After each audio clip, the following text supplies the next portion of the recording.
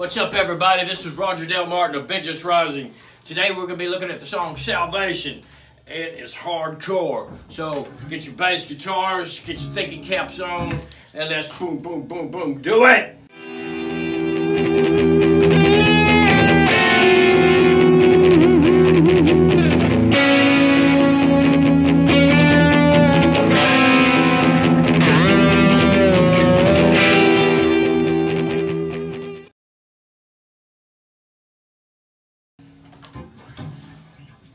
Alright, folks, we're looking at Salvation off the first album. Here's the lick.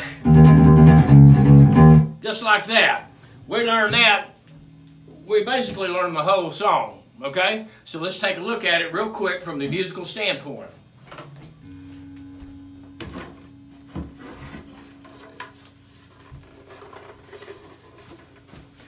Basically, this lick is 5 beats.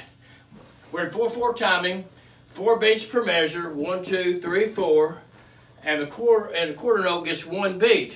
So basically, this whole thing is 16th notes, and we're going to add another beat, which is going to be the first beat of the next measure. So we're counting these 1, 2, 3, 4, 1, 2, 3, 4, 1, 2, 3, on and on. All right. So what we have is 16th notes, 1E and 2E and 3E and 4E and 1. We have rest. All these, they're all 16th notes. We have a note here, rest, rest, and then a note, rest, rest, and then a note and 3 rests. So we've got 2 rests in this beat, 2 rests in this beat, and 3 in this last one. So it's like this.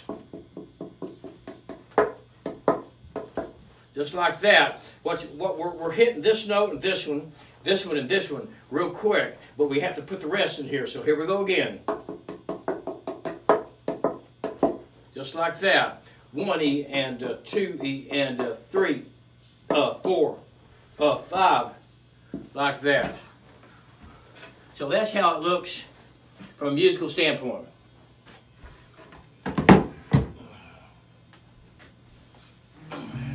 Okay, this thing is in E Dorian.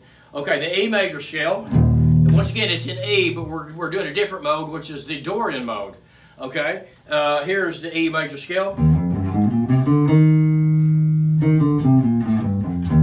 The Dorian sounds like this.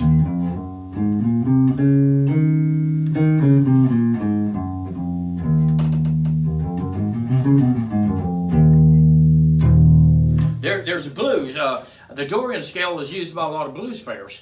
B.B. King is one of the most famous. So we have elements of blues in this. Okay. We also have an element of jazz. In jazz, there's a thing called call and response, where a jazz player might play this lick, and then another instrument might go answer him. Is like, and here's an answer. Call and response. That's like when someone says, thank you. We respond with, you're welcome. Okay? Call and response, call and response. So, we have an element of jazz right there. Okay? Also, we have an element of speed metal, which is, we've got that in there, but we got speed metal in the vocals. We got punk also. Punk vocals. Roger Martinez, he tore up Jack on this song, and he really showed a lot of his talent that he could do with vocals. Right off the bat, he states the name of the song, or the whole thing. Today is the day of salvation, is the call. We respond with salvation, we respond. In salvation, we respond. And then he goes to death vocals. We respond. And then he does the Lawrence Welk thing, which is 1E and a 2E and a 3E and a 4E and a 1, 2, 3, 4, and we respond with, yeah, Lawrence Welk with big band. So we got punk, we got speed metal, we got death metal, we got jazz, we got blues, we got big band. Is that crazy or what? Also, one of the things we did was we threw the 1, 2, 3, 4 at the end of the song. Lawrence Welk did it at the beginning, and the 1D, and the 2E, and the 3E, and it'd play the song. Well, guess what? Basically, the whole song's gone, and then we count off the last beat. Is that crazy or what? That's what we did. So there's a lot going on here, right? Let's play it up to speed, about 168 beats per minute. But before we do that, let's look at the notes, okay? The Dorian scale, like this. Come back here. That's going up. Going down is like this.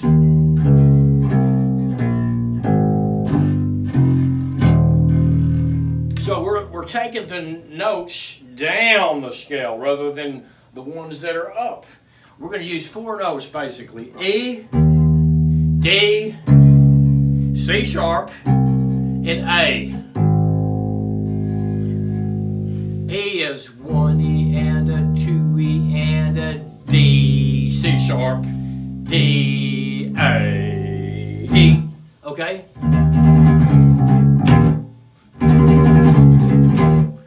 Now, what's difficult about this is you've got to put an A note in here, like E, E, E, E, E, E, E, E, D, C sharp, D, A, E. It's the A, E. That's what'll get you. And what you really can't hear because it's so quick. But we have to have the A in there. Yeah! Yeah! Like that. Also, let's play it up to speed. Not yet.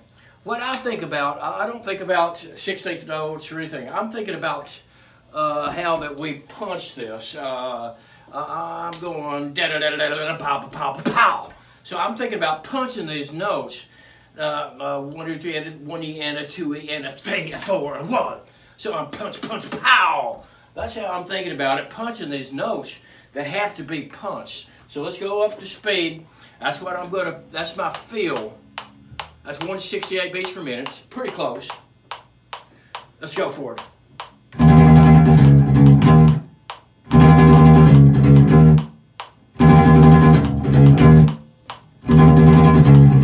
One more time.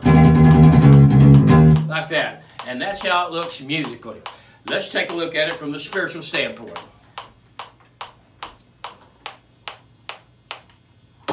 When Jesus was living here on earth, one time there was a member of the Jewish ruling council, Pharisee, came to him at nighttime.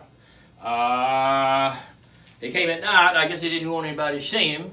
Plus, maybe he had a few things he wanted to say to Jesus. And anyway, he came to him at night, and he said, "We know that you are a man of God because of all the miracles you do.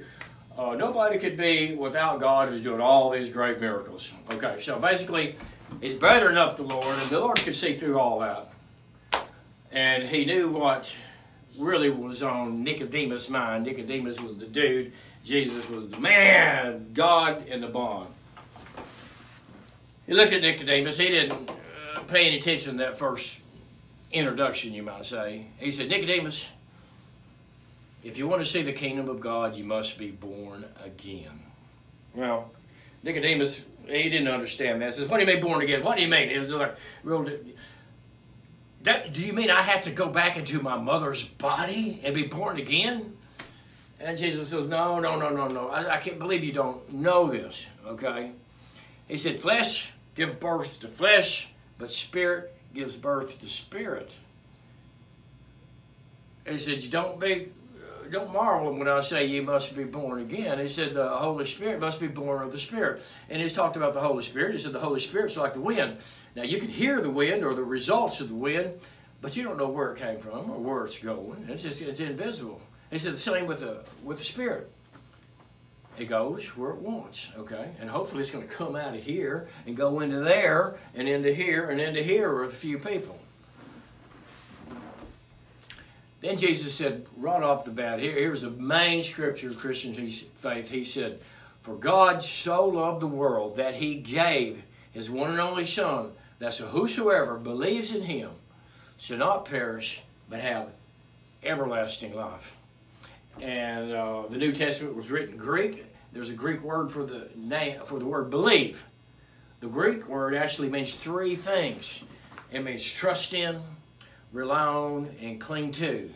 In other words, For God so loved the world that he gave his one and only Son, that whoever trusts in, relies on, and clings to Jesus will see everlasting life and basically never die. Physically, but not spiritually, never die. Okay? And that is the good news. Also, one thing that's different about Christianity than other religions, you got to work your way to heaven. Basically, God says, okay, you got to be perfect.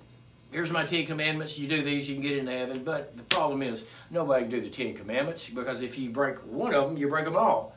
And then you're not perfect. Jesus was perfect. The wages of sin, you work for it, is death. So you're trying to work your way into heaven, guess what? You're working your way into the grave. But the free gift of God is eternal life in Christ Jesus our Lord. Okay? Free gift, the gift. Okay.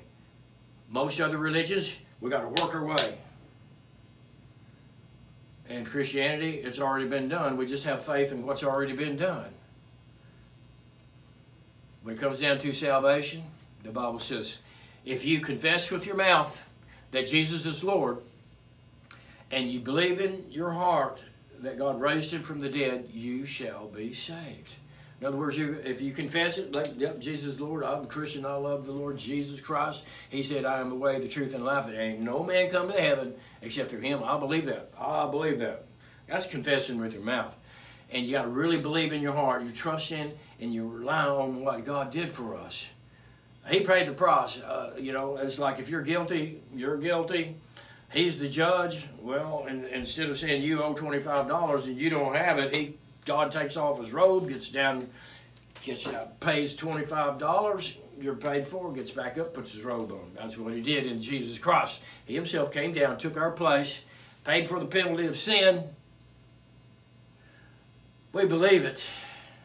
We become born again of the Spirit. Yeah. It is so happening. And so I took a whole bunch of stuff today and condensed it down. My original podcast was 20 minutes. I've heard that people can't handle it that long. So we went a little bit shorter today. It's all about that. You guys, thank you for tuning in. I want you to have a wonderful day. Play that bass guitar. Learn these licks. Read that Bible. And be filled with the Holy Spirit. Peace, love, and metal!